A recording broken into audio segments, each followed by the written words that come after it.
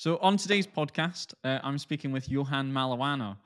Johann is the head and founder of the Healthcare Leadership Academy and Medics.Academy, which are organizations which are trying to empower the next generation of healthcare leaders. Johann, welcome to the podcast. Hi, Zach. How are you? I'm doing okay. And how are you doing today? I'm good. So, I've been wanting to interview you for a long time, not just because I've gone through the Healthcare Leadership Academy and it was what started this podcast, but also I first learned about you during the junior doctors strike. And I think maybe people will remember seeing you on their TVs as the sort of face of the BMA campaign at that time. And I just wondered, what impact did that have on you, being the center of attention at what was quite a dramatic time? Um, so it was obviously quite a intense period in my life. It was 11 months I did that role for. However, I'd been involved with the BMA off and on since being a medical student back in 2003.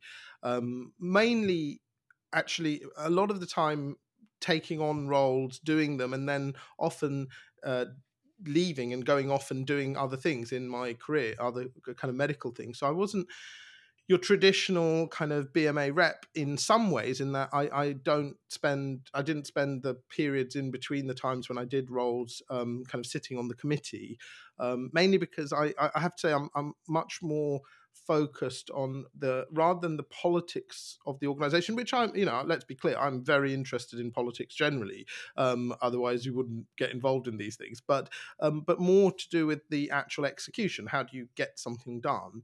And so when I wasn't involved with the BMA, I would often go off and I'd be doing my own thing, but I also support the organization from very much either outside or from the backbenchers, to try and knowing what the leadership has to go through when you're in a leadership role. And so that was my experience. And involved with the BMA, I kind of was involved as a student in a very relatively low level role. I was the deputy chair of the National Medical Students Committee, but there wasn't much activity going on at the time, nothing dramatic, and so we were entering into a period where we were discussing the issues around postgraduate training, particularly around the foundation program. So it was the period just before the foundation program first launched, but the rollout of the foundation program was fairly uneventful in most terms. It was back in 2004, 2005. Where the BMA really kind of came to the fore in my mind was around in 2007, 2008, when something called Modernizing Medical Careers was really kind of in its impact, and there was a application system, the first fully national computerized digital application system called the Medical Training Application Service or System, I think, MTAS. And I was part of the group of doctors that were first applying through that, and it became a bit of a mess, mainly from the digital perspective, from the technology perspective. The actual underpinning from the underpinning scenario, it was actually a fairly robust thing. The idea was a national system that was transparent and was less based on local kind of relationships and just happening to be there and working for the person that would then appoint the role and all this kind of stuff. And it went to a much more points-based, transparent system. Now, subsequently, have we gone too far with the whole points thing and everyone fixating on these national systems? Maybe, but the reality was back then it was at a different extreme, where it was very opaque how people would be appointed to very prestigious roles. And so that's how I first got involved with the BMA. It all blew up, and for those of your listeners who were probably quite young at the time or weren't really aware of the medical environment, it was something that the then Secretary of State, Patricia Hewitt, kind of lost her job over, actually, and the head of the BMA lost his job over it. So it was a real mess, and I took over subsequently of the education and training portfolio. So I negotiated a lot of aspects of the education environment in the UK, the the thing that I think most Mhm. people will remember from that period that I brought in was the interunion transfer system, which didn't exist prior to that. Yeah, I've got friends that have used that themselves. Yeah, The kind of thing that you've been involved in sort of all these negotiations behind the scenes, sort of plugging away at trying to improve the system, and then I get the sense that like the junior doctors strike was just something that the BMA totally weren't expecting to happen, and the whole sort of machinery of the government now engaged in a campaign against junior doctors. um, and in that kind of scenario you've got to make compromises in terms of the contract. And I was thinking, do you sort of looking back now, do you think that actually what you achieved kind of was a good compromise for junior doctors? Be really interested to hear what your thoughts are about that. yeah, totally. I mean, I think I'm very proud of actually everything we achieved during that period. The junior doctors contract from 2016 is a step change, frankly, from what came before. We've got uh, many of the doctors wanted things like Mm, education recognised within their contractual rights. They wanted things like the ability to raise concerns, you know protections for that in their contract, and they also wanted to be paid for the time they actually worked, which again, looking back, is quite a big kind of conceptual change from the previous mm. contract, and would put us in line Sounds with Yeah. consultants and GPs, because consultants and GPs were always paid for the time they worked, whereas junior doctors were told that professionally it's not appropriate to be paid for the time you work, whereas now there was a serious change for that. Now the whole contract itself was a huge, I mean, it's a huge problem in that or huge it's got a huge amount of complexity, because it's Mm, 56 specialties plus now, over a 24-hour clock, but with mhm. huge amounts of responsibility in the moment, right? So whereas in lots of other professions across the public sector, they're very fixed. You tend to have fixed hours when the Mm, majority of activity happens, whether that's 8 to 5 or 8 to 6 or 9 to 5 or whatever it is. But with junior doctors, because of the nature of the variety of different roles, what you end up with is very complex mathematical problems, right? Where you've got people that are doing transplant surgery on the same contracts as people doing lab specialties or mhm. primary care specialties or Yeah, and community people specialties. don't realize that you're a junior doctor all the way up until you become a consultant, and Mm. technically, and people don't And realize that. you're the and importantly, you're the frontline member of staff. You're the person who has to actually physically be in the hospital, which means that Mm, actually that has other contractual implications, which then has problems with trying to apply kind of frameworks and frankly mathematics to the problem. And I was very fortunate, and I worked with some very, very smart people from mm, who were doctors, who were junior doctors, from predominantly from Cambridge, who basically had to solve this complicated mathematical issue. I also had to coordinate a campaign, plus I had to yeah. work with our kind of legal teams and everything else to work out the contractual frameworks. But ultimately, the reason I went in and did this, it was that I basically the BMA asked me to come and do this role to try and solve a problem where they were at loggerheads with a government um, for the previous 3 years, and there didn't look like Yeah. there was much movement possible. And so what my job was to find a negotiated settlement between the two parties, and to negotiate the best possible agreement on behalf of clinicians that met the kind of overarching aims Mhm. they had. Now, whether you can maximize every single outcome is a question, because you ultimately, as an organization, as the BMA, but also as doctors, we're going to continuously be working within the NHS and with the NHS for the rest of our careers. And so Yeah. you can't afford to therefore burn every single bridge in an attempt to just simply score a political victory. What you're really trying to do is find a settlement that lands and sticks the Mhm. test of time. And that's what we did. And in 2018, I think there was a survey that asked doctors what they thought of the contract in comparison once they'd actually gone through it and used it. And I think over 80% had said that they basically they thought that it was an improvement on the previous contract. Yeah. And that my job was really to come in and rethink the framework, because the problem was up till 2016 until 2015 when I took over. What the two sides were doing was trying to tinker with the current contract, with the then current contract, and they were clearly not going to get anywhere that way, because the positions had locked so much. They were so intransigent. And so what I came in to do was really to find a solution. Like, and what I did was to redesign the system.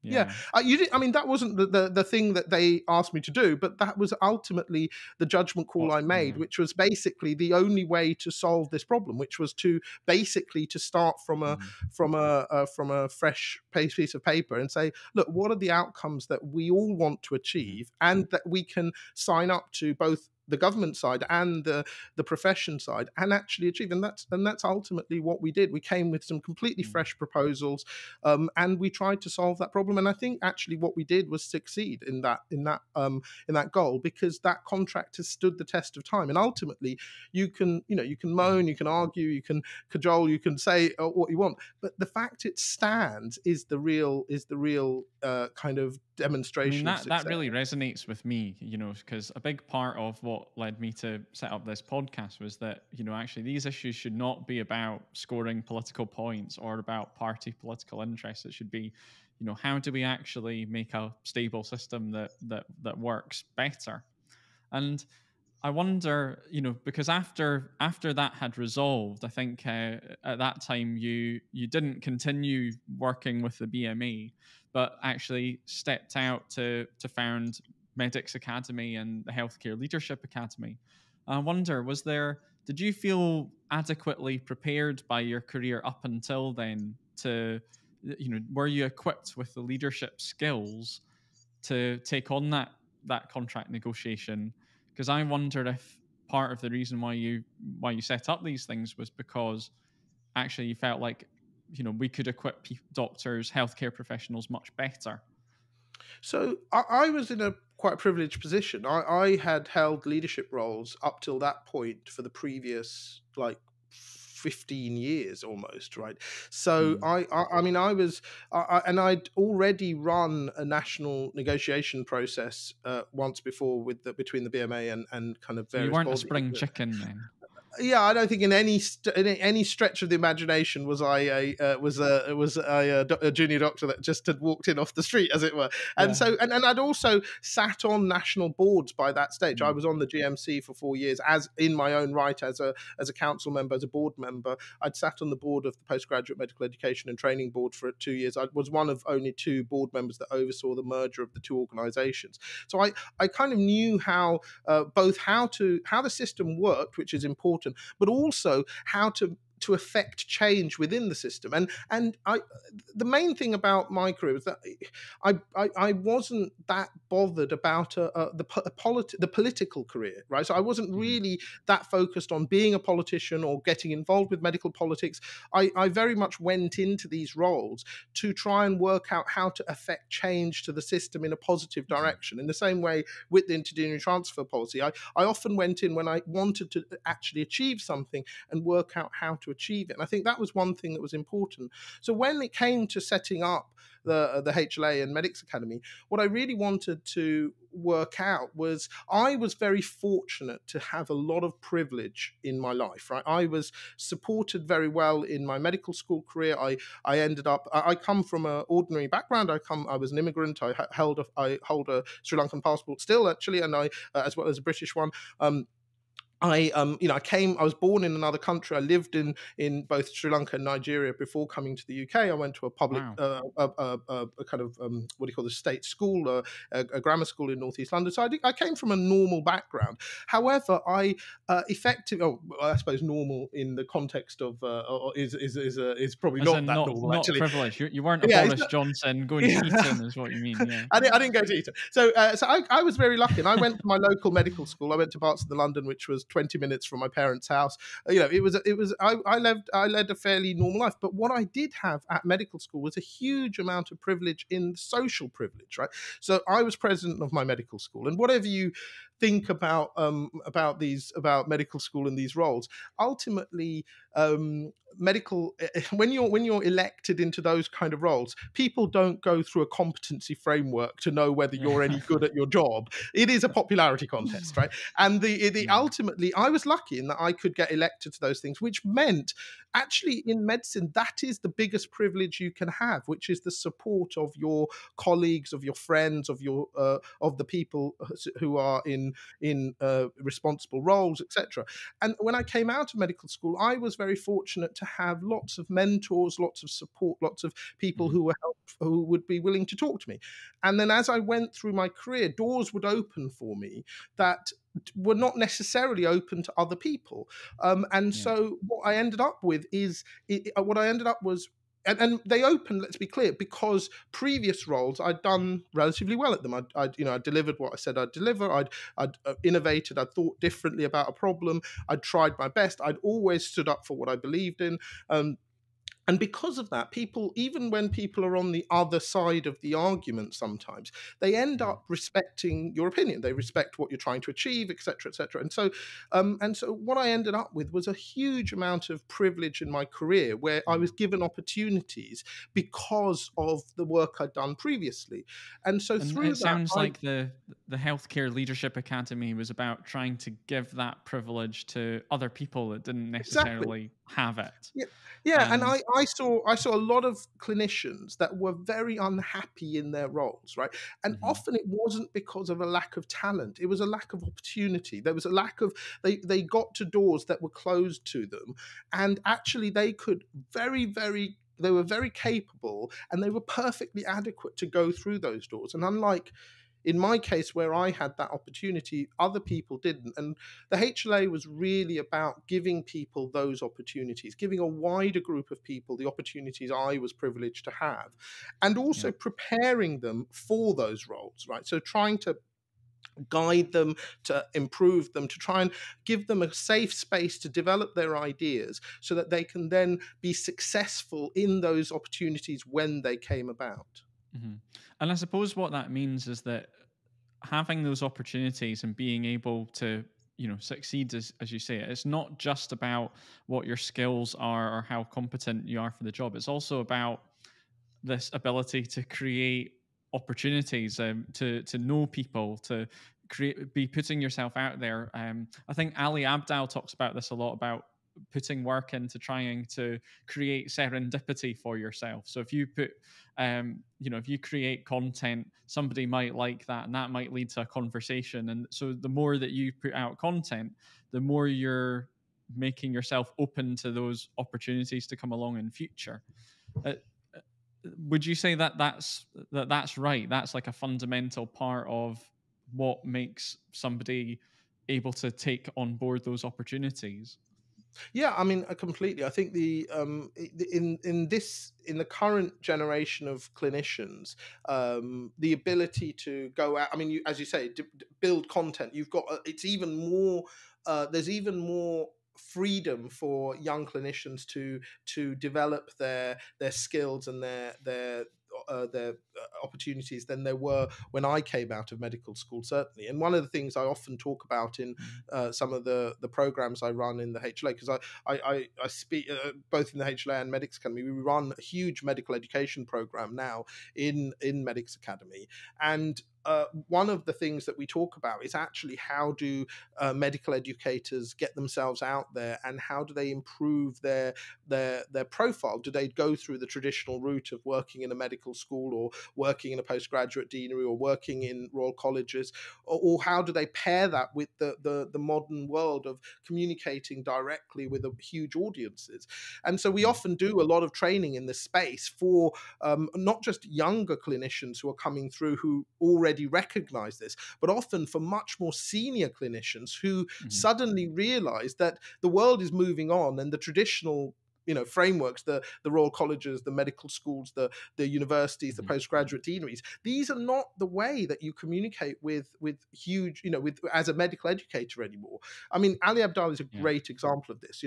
If I think about, if you were a lecturer at Barts in the London, my old school, basically, if you were a lecturer at Barts in the London, you may get to speak to 240 medical students every year in a lecture or two lectures, or if you ran a module, right? So there were 240 young clinicians you get to speak to, and there are about 1,500 students across the whole school. So you would, in a privileged position, in an ivory tower of a UK medical school, you would get to speak to that many people.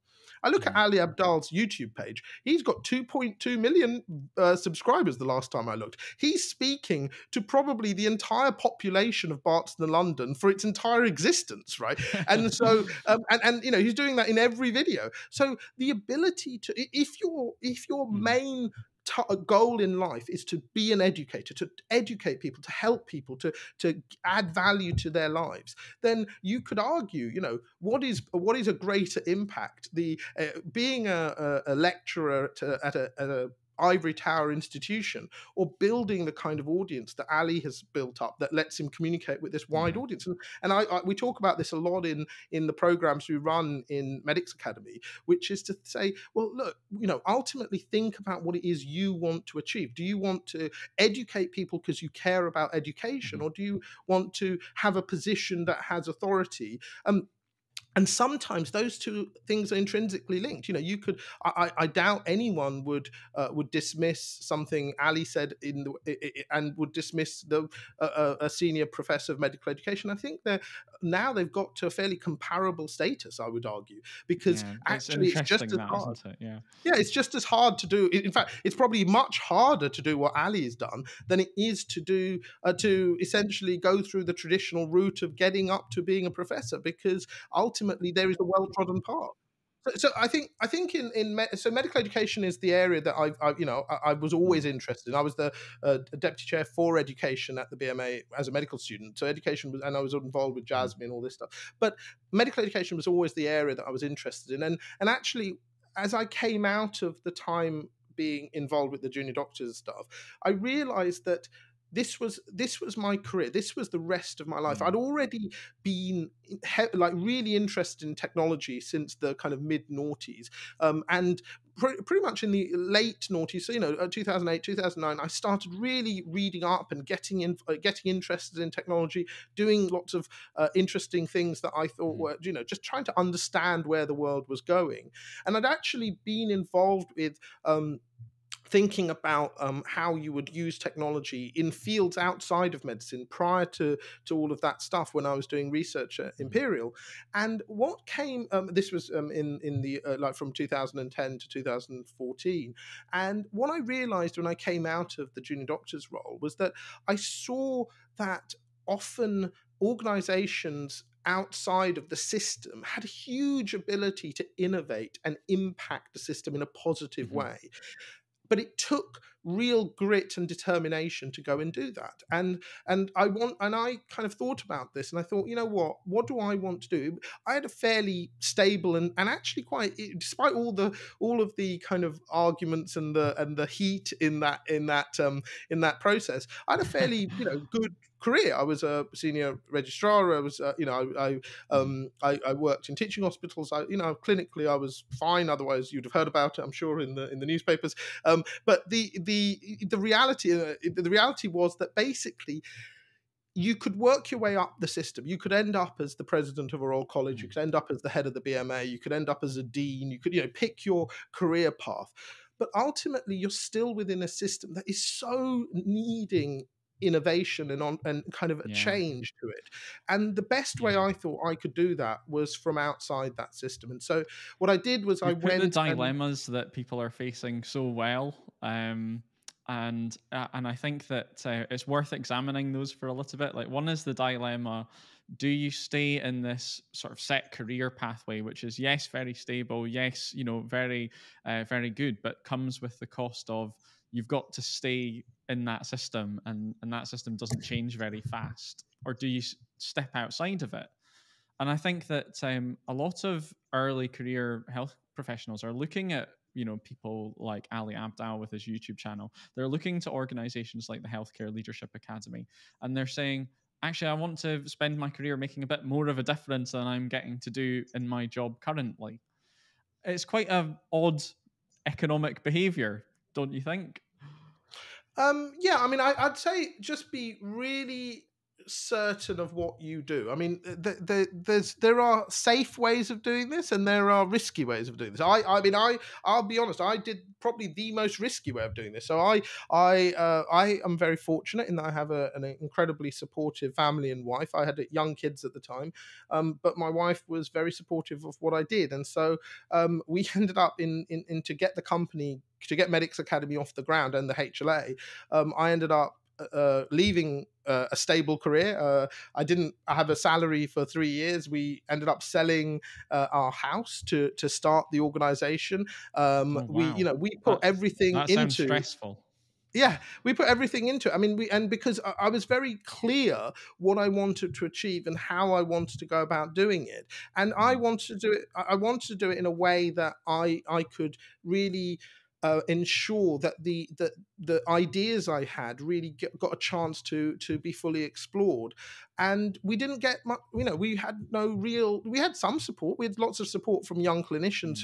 who came and joined the programs and got involved with the system and did some work and all of this kind of stuff. But fundamentally, we didn't have the safety net of the NHS or the safety net of a Mhm. Royal College or the safety net of the BMA there to kind of ensure that we were successful. What we had to do was really, to work out the problems ourselves and build an organization that's successful. And now Medics.Academy has over 40 staff across 4 Mhm. continents. The HLA has over 100 faculty, I think, across the world. Both of the organizations, the HLA is a not-for-profit social enterprise that is really an education institution that's supporting clinicians going through this leadership journey. We have over 500 scholars now.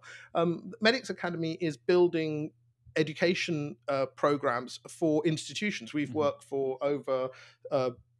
We work in partnership with over 40 NHS trusts. We work with Health Education England regions. We've worked for the WHO. We work with ministries of health Mhm. across the world. So we've kind of built an organization to build education programs that Yeah. can use the knowledge and skills of Western Europe and the US and leverage that into projects we believe in. So, for instance, we off our own balance sheet, we basically have invested £250,000 worth of resources in building a gender empowerment program in Ethiopia with the Ethiopian Medical Women's Association.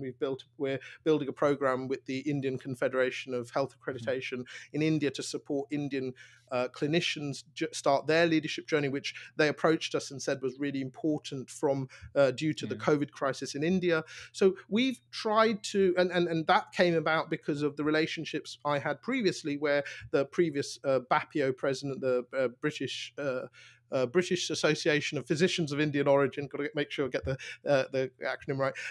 Yeah. The former president approached me and said, look, is there anything you can do to help Indian physicians? Because actually, we've got, there's a huge crisis there, and you Mhm. guys do some really interesting work, and I think you could help them. And so we put our own resources. We didn't go out. We didn't raise money. We didn't go and get Mhm. grants or anything like that. We decided we were going to do this. We were going to put our resources behind this, and the freedom that I have now in this role is very much that I can decide well, I say I, Mhm. it's not me, it's me and my team can decide what we're going to invest in as a group and say, Yeah. okay, well, let's support gender empowerment in Ethiopia. Let's support Indian physicians trying to start their leadership journey. And so Mhm. that's the kind of the ability that we've developed, and that's what we really wanted to do over the last 5 years. And I think people are going to listen to that and they're going to say, well, that sounds absolutely great. That sounds like something I could never do just if I focus on just climbing the career ladder within the NHS, even though that's a nice, stable job. I wonder that, hundreds of people are involved in the Healthcare Leadership Academy now. And like you say, the Medics Academy is international. And I'm wondering, what is it that people are seeing that is making them invest their time into doing those projects? What's in it for them? Because I think that you've really hit on a niche here, that people want to be involved in these kinds of bigger projects, and they're not getting to do that in their normal jobs. Sure. I mean, I think one of the things that we try and do is we are very much, we have a view and a vision of the world that we want to see. We want to see a massive improvement in the amount of trained healthcare professionals out there. We want to actually impact the world in a positive way. There are currently 1.55 physicians per thousand people across the globe, but that number is massively skewed. It's really not distributed evenly, as I'm sure everyone knows. So in the UK, we have about 2.78, I think, physicians per 1,000. But in Ethiopia, there's less than 0.1 physicians per 1,000 population, right? In the second most populous country in Africa, 100 million people. What do you do about that? Now, why do people come and join the organization, or why do people get involved with it? Well, often they get involved with it for their own reasons. So we run one of the largest education programs in the country. So in terms of medical education, we have a PG cert that we do at the University of Central Lancashire. We have our training and teaching program. We have fellowship programs we work with the NHS on in terms of NHS trusts. We've got huge medical education programs that really try and talk to the needs of clinicians in the UK in their career development. But what we do through that is we leverage that resource. So you come and do a Medics.Academy program. Usually, because you also have, through those programs, you will have access to do projects in the footprint we have. So, as you know from when your time in the HLA scholars, they can not only do projects in their own local trust where they may do a quality improvement project or something like that, but they can instead opt to do projects internationally. They can come and work on projects we've done with the WHO. They can come and work on projects we do internationally with in the charity sector. They can, there's a lot of opportunities directly into this stuff, and we facilitate that. And one of the things that I'm very, very keen on, because it was my career, was I was given a lot of opportunities to have responsibility early on, right? I wasn't sitting there as this assistant to someone or the fellow to someone. I was the one who had to go and do the thing. And I was responsible. I was the one speaking. I was the one in the leadership role. And what I try and do in both the HLA and Medics Academies, we try and give clinicians that type of opportunity, not the assistant, not the second person, not the person sitting not at the table back somewhere. We put them in charge. We give them the freedom to go and do something and say, look, here are your objectives and key results. Here's what you have to achieve. Here are some resources, often not many because we don't have many, but you try and see what you can do. And what the interesting thing I found is that we've got now 10 clinicians that work in Medics Academy on the payroll in part-time roles. And the reality is, if you give clinicians a chance, an actual opportunity to make a difference, they will go and make a difference. They will do stuff that is impressive, right? And so what we try and do through the programs is, first of all, people come and they may get involved with an education program, they may get involved with a leadership program, they may get involved with we've got a digital program that's about to be launched. They get involved with various different things, but through that they get involved with the community and they see the culture, they see the ethos, they see this kind of very international community of people that have a very strong ethical focus on what we're trying to achieve. And one of the things that I'm very, very clear on with people is that Medics Academy is a commercial company. It's a technology company, a for-profit technology company. But for-profit is in itself not a dirty word. I know in medicine we sometimes think it is, but you can use the resources. It's our choice to use those resources that we generate in order to promote ideals that we believe in. So we use the resources off our balance sheet to to invest in things like gender empowerment in Ethiopia or leadership in India, or pick your different project that we try and invest in. When we first started, we did a lot of work with street doctors on kind of on gang violence and trauma. We put a lot of resources into that off our own from ourselves to try and help that organization, and that organization has gone on to do amazing things. Yeah. The other thing that we've invested heavily in is HLA ideas, right? The idea that we can build support the building of not-for-profit and social enterprises, charities in the UK first of all, and then globally, that support healthcare ideas. So we've got 16 organisations now in HLA ideas. That includes Melanin Medics or TAMS, or there's loads of them that I can't. I'm going to now fail by not being able to name them. But the good reason I can separate those two out is that we gave them awards. So both TAMS and Melanin Medics, we gave them both financial support, we gave them actual money, but we also gave them a huge amount of other support to kind of help them grow as organizations. And that's again something that we can afford to do now that we're able to build these education programs. So why do people do this? Zach, you asked that. Well, if you come and do a program in Medics.Academy, you know that part of that money that you're spending in the UK is probably going to go and support a project in Ethiopia or a project in Africa, or even a charity in the UK. And so we have the ability to decide that kind of route, as it were. It's an interesting trend as well, because you said the technology is changing. You've also kind of said about the private sector and the sort of dirtiness of the word profit. And I've been thinking about that quite a lot.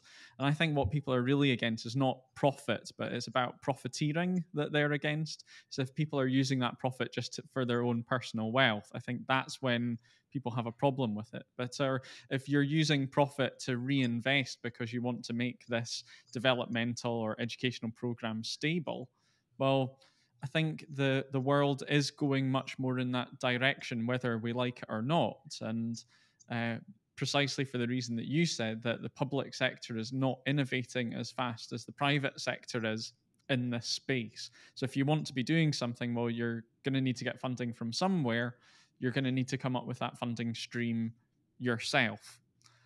I think that it's also a good sign that you can't, if there's too many projects going on that you can't remember all the names of them, that's a really good sign, isn't it?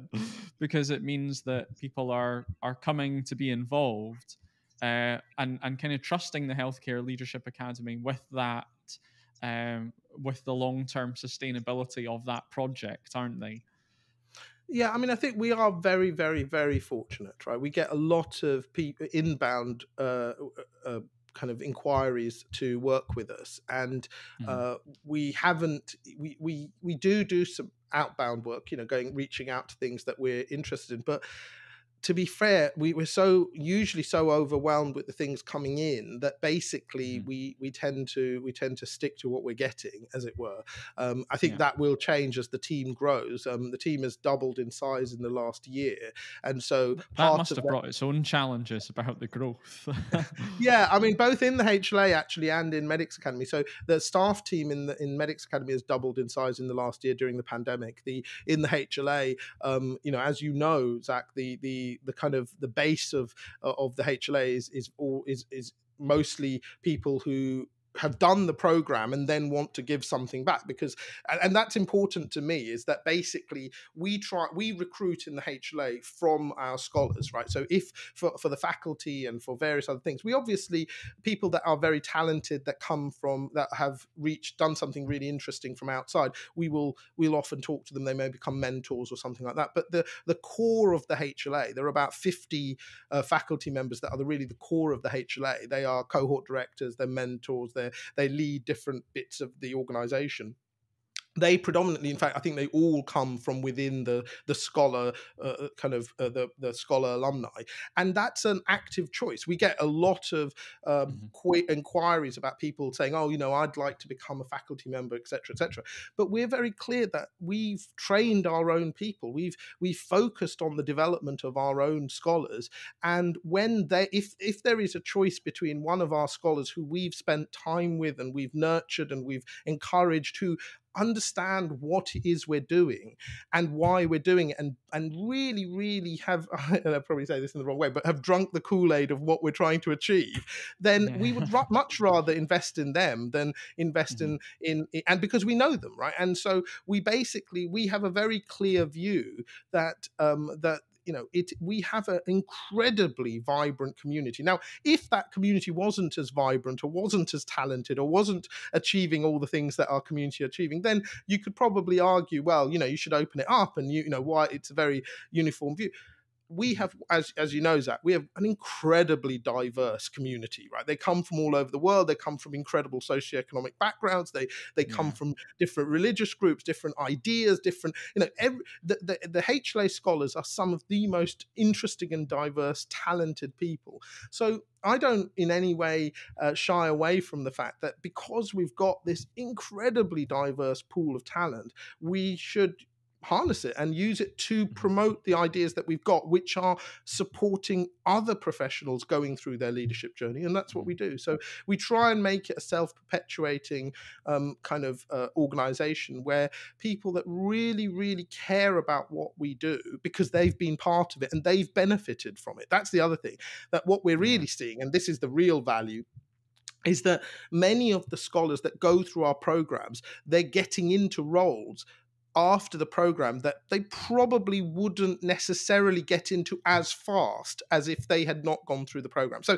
it's not that they necessarily wouldn't get there, because let's face it, we're picking the most talented young people, or not, people in the healthcare fields. They're going to succeed no matter what happens, right? If the kind of Oxbridge scenario where you go to Oxbridge, is it what Oxbridge did to you, or is it the fact that you just happen to get selected into a very selective organization? Well, you can fairly I'm guarantee all on the selection side of that argument. I think it's all selection. Once you select them, I mean, they're going, those people are going to succeed no matter what you do. And the reality is that if they then so we see them and we watch them succeed, and then we often say, does anyone want to mentor a scholar? Does anyone want to run one of the cohorts? Does anyone want to do this project that we're thinking of doing? And people then come back and say, yeah, I'd actually really like to do that. This is how I've benefited, so therefore I want to support the next group of scholars coming through. And we really, really value that, because ultimately those scholars are inspired by people that are very similar to them in terms of talent, right? Not in terms of everything else, but the talent is very similar. The ambition, the drive, the desire to make an impact is so similar. And so when people talk about like-minded individuals, what they really mean is that talent. That talent pool is so deep that basically we really encourage people to form those connections and keep those connections for the rest of their careers. Just a couple of other things that I want to focus on before we sort of bring the conversation to a close. And one of those is that I think it's quite interesting to notice the value to society that the function of an organization like the Healthcare Leadership Academy is essentially it's matching all of these ambitious people to projects where they might actually get to do something. And that's something that isn't happening in the NHS. The NHS isn't making use of that pool of talent that is there. So you're needing an external organization who can be a sort of umbrella for all of those people who want to really make a bigger impact. That's incredibly useful. Like, we should have been doing that a long time ago, in my view, because the benefits to society are really, potentially quite enormous. Zach, I'd challenge you in one respect, which is that the NHS isn't doing that. I think the NHS does a lot to support, to try and do the right thing. I mean, I have never met. I have argued with a lot of NHS leadership people, right?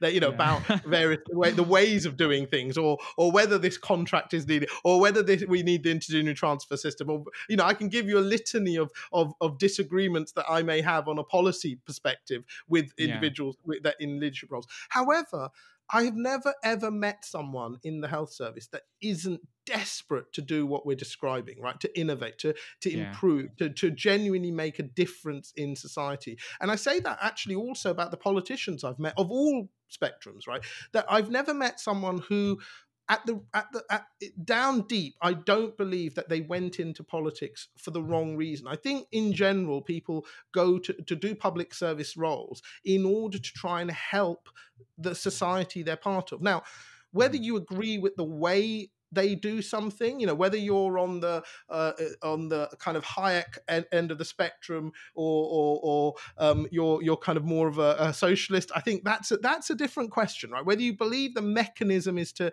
use one mechanism over another, that's an argument that you can make in a policy scenario. But the motivation for people is fairly clear. I think most people in the health service really want to see make a positive difference. What they struggle with is how to do that. And what I really struggle to, what I see a lot, is that often when organizations struggle, when individuals struggle, they then come up with somewhat destructive ideas, right? So they become,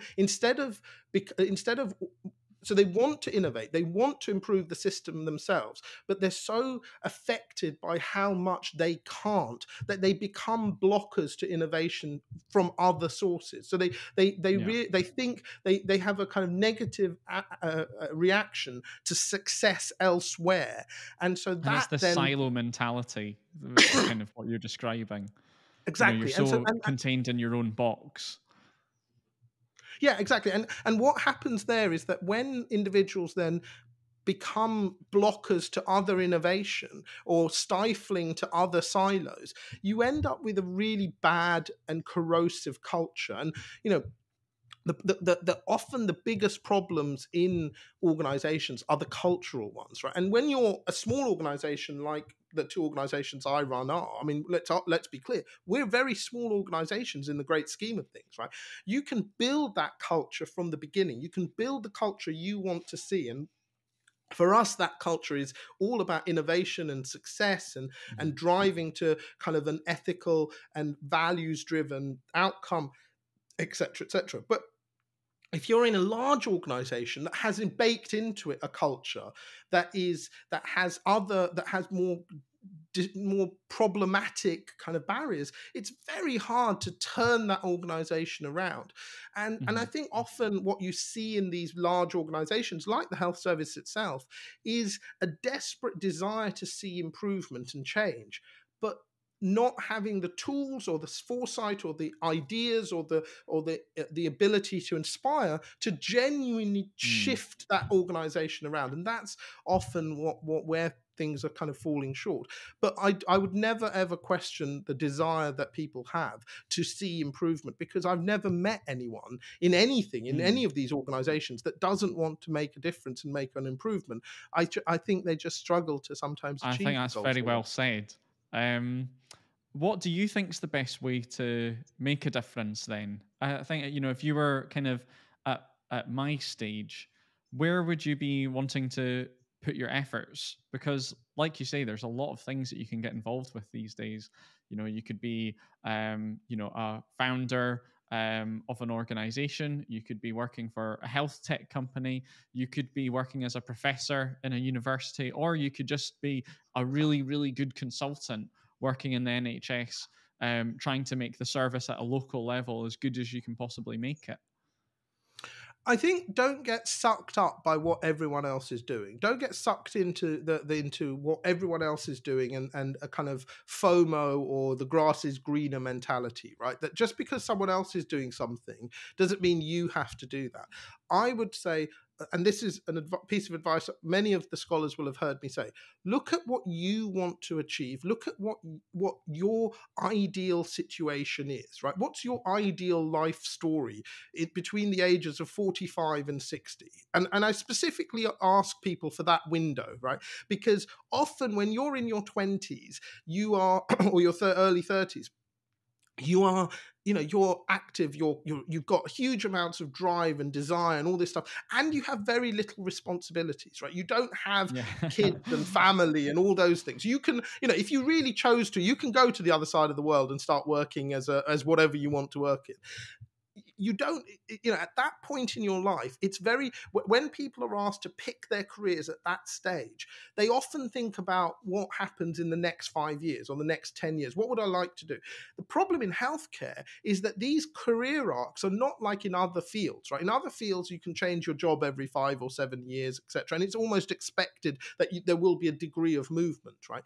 In medicine, it takes you 20 years to get to the place you want to be. Now, if you start on a journey that is not the outcome you want to genuinely achieve, or you don't think is going to make you happy in the period when you have children, you have family, you have, other responsibilities, then you're really stuck. And the problem I see across healthcare is that you get people who've ended up in a situation where there are other constraints on them. They have financial constraints on them. They have family constraints on them. They have responsibility constraints on them. They have societal constraints on them. And so they basically suddenly, and that's where the unhappiness comes from, the inability to do the amazing things they want to do because they're stuck in a silo where they genuinely don't know how to get out of it because so many things hold them back. And I think what you need to do, if you're someone that you're describing, someone as a young person thinking about where they want to go,